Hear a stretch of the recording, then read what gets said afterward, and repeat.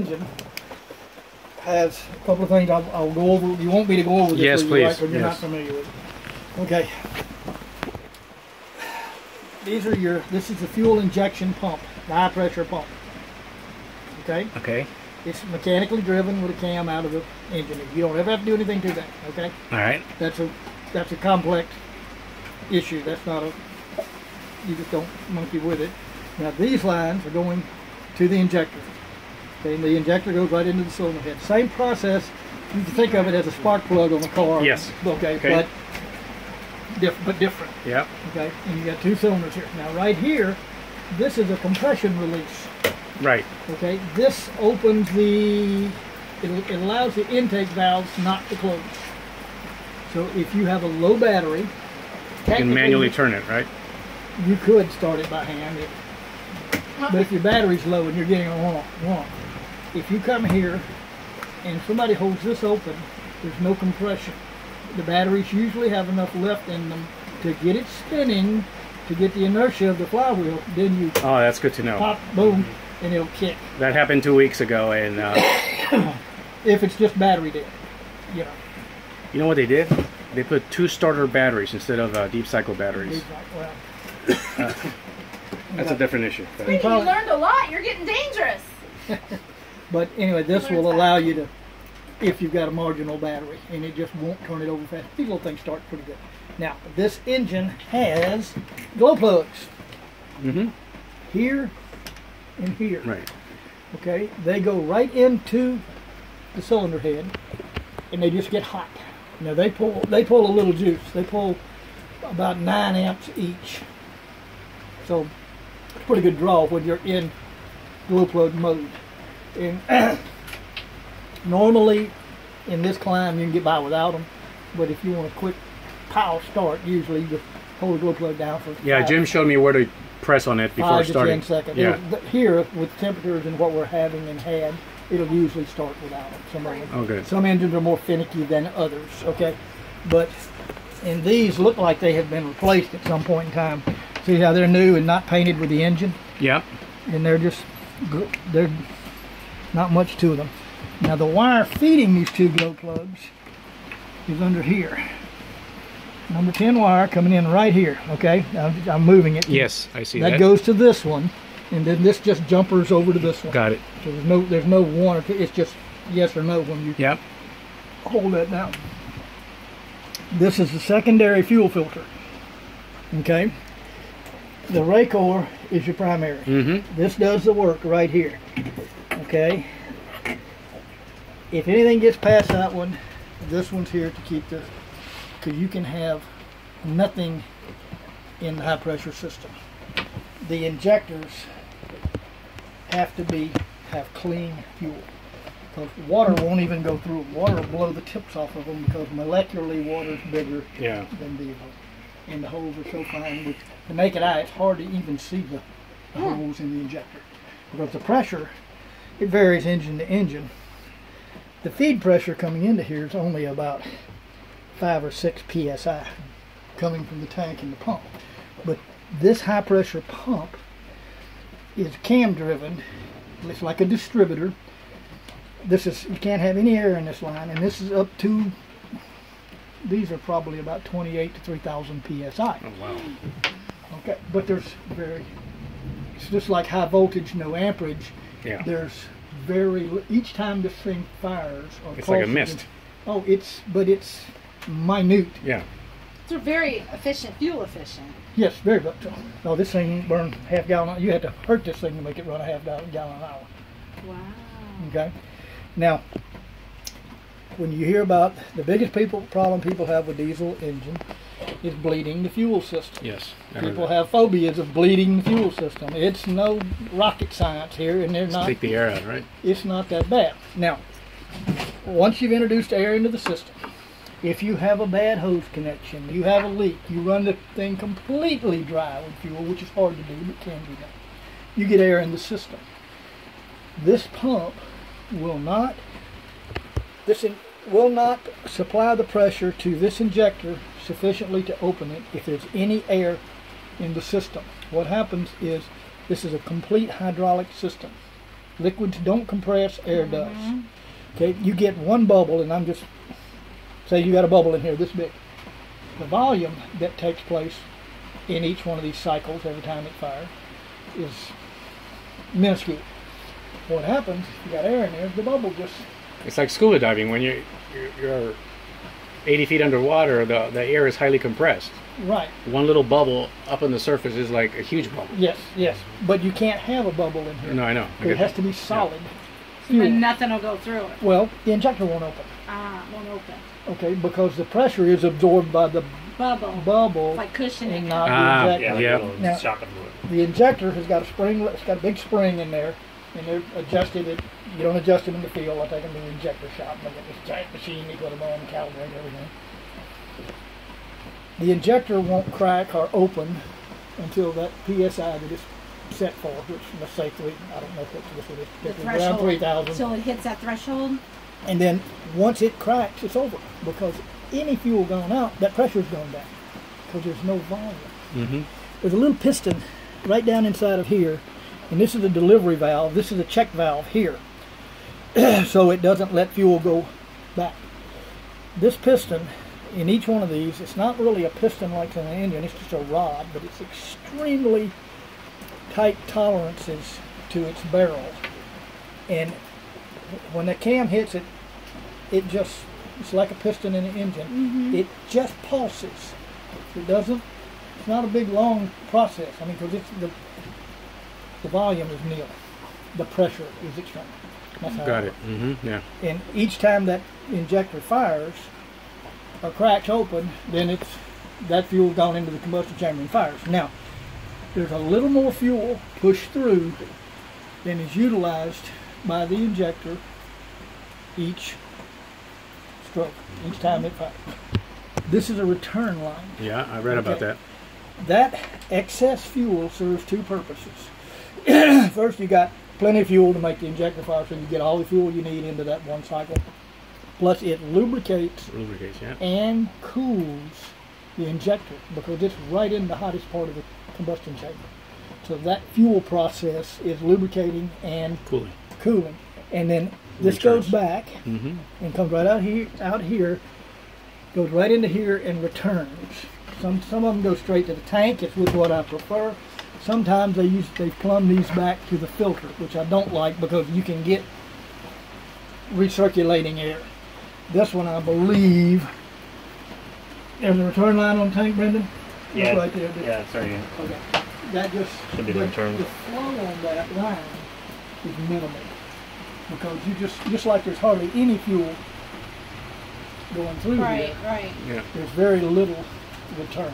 Some of the bigger diesels now, they've got a stream of fuel running on the return line. But at this size, it's minuscule. To give you an idea, let's say this engine's turning at 2,000 RPM.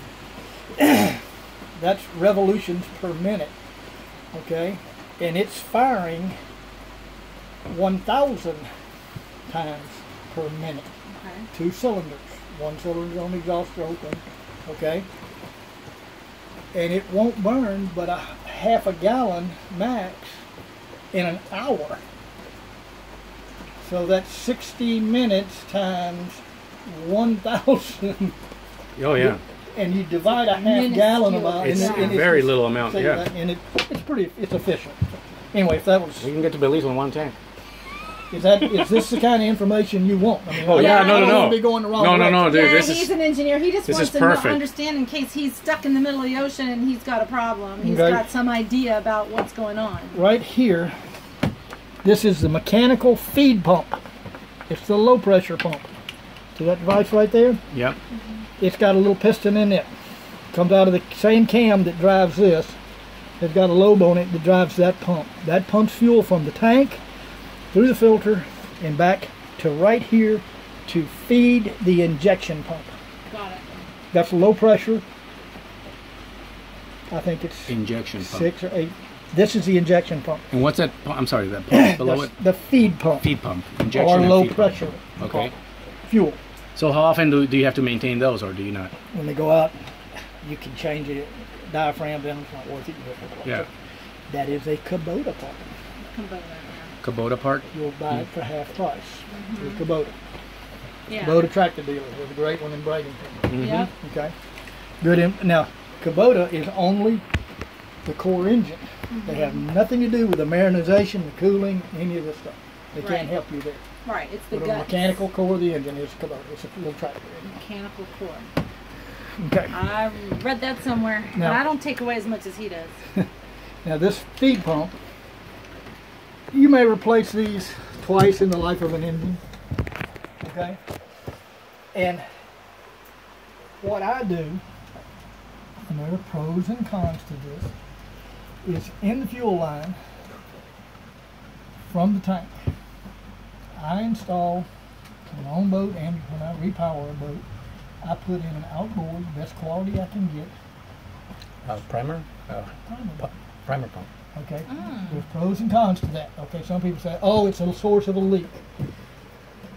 Everything's a source of a leak. I Yeah, don't it's a have a problem. Yeah. You know, as long as they last forever laying out in the cockpits on outboard motors with gasoline, which is much more volatile. Till then, diesel. With diesel is nothing for as a. So you would install that in this line right here? I would install it on the line.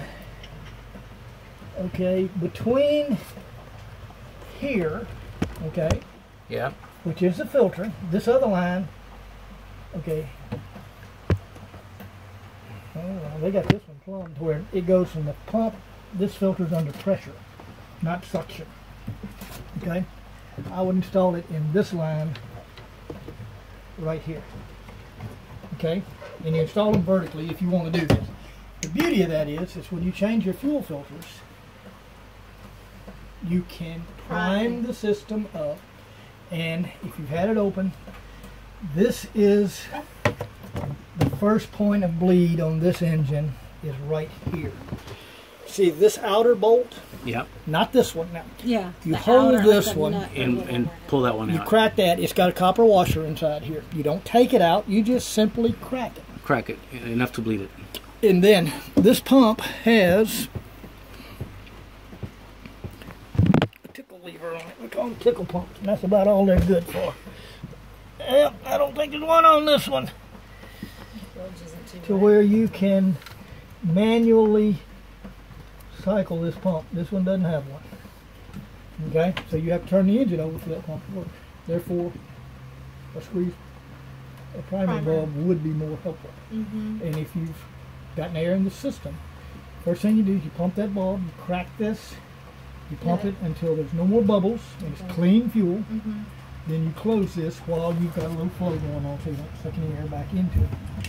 From that point, that's coming through the filter, from the feed pump to the filter. to the filter. From the filter to here. So you've gotten the air, which this can trap quite a bit of air because this is higher than here. Yep. You've got to get all that air pumped out of here. Okay. Once from here, any air that is in here will come up to here, and you'll get it all out. Now that's on the high pressure pump. If from that point, these will usually start and go with a few revolutions of the starter. Worst case scenario, if this is full of air, you come here, you don't loosen this one, you crack this nut right here, 17mm wrench. You don't take them loose, you just crack them. Then spin the engine, kill the compression lever so there's no compression and the engine spins fast, has no effect on the fuel system. You open the throttle wide open, you're pushing as much fuel through as you could, and it'll blow that, fuel come right through here and Blow the air come out right around here. And then while you're doing that, you snug these down. Okay? And at that point the engine will fire. Unless there's a mechanical problem, you've got fuel, she'll go at that point. But that's the last bleed you do. And you normally don't have to bleed these if you've got air in the system. You can usually get this one right here and get it with a few revolutions of your starter if your batteries are good. Now if you're dealing with dead batteries and yada yada yada, you know. Yeah. But this is helpful when you're I can see that, yeah. because RPMs are higher too, you're pumping more. And that's all you do to bleed the thing. Now, And that you have to hold it, right? The decompression, it's spring loaded. so you have to hold it down. You hold it and then let go of it, and then I don't think you can see what's happening here. No, you can't see it. It just doesn't allow the intake valve to close all the way, so there's no compression. And without compression, it won't fire. So there is no spark. There is no. It fires strictly from the heat of the compression, because those cylinders are not. Yeah, it builds up. Two and 3/4. They're not very big on this engine, but and the stroke is only about this long. But when that piston comes up to the top end, there's hardly any room left in that combustion chamber. It takes all that air and compresses it, and the heat, when and increases the temperature. the temperature, boom, with each stroke skyrockets up to 1,200 degrees. Enough to burn the diesel at that or point. to ignite. Yeah. And then the ignition is timed. You don't ever have to adjust the timing on these engines like you do on a car. Okay, because the timing is adjusted by shims underneath this pump. You don't once it's set at the factory. No, I don't know anything about it. You shouldn't have to do any. You should never have to retime this engine on. Like with a car, they check the timing on the tuner. Yeah. Now they're all electronic. That's Right. all. Used to have timing belts in the old days and all that. Yeah, timing lights, and that doesn't apply here because the timing is mechanically set. And unless there's wear, then it's not going to be an issue. Interesting. Okay. Thermic cooling. That's your next biggest issue, is keeping these engines cool. Marine Do you want to environment. give me your car key? I Because thought I did. think I should go. It's right there. Oh, okay. And those cushions are getting wet. That's okay. It's really not. They're going to get moldy. Why don't we just bring them in and throw them over here?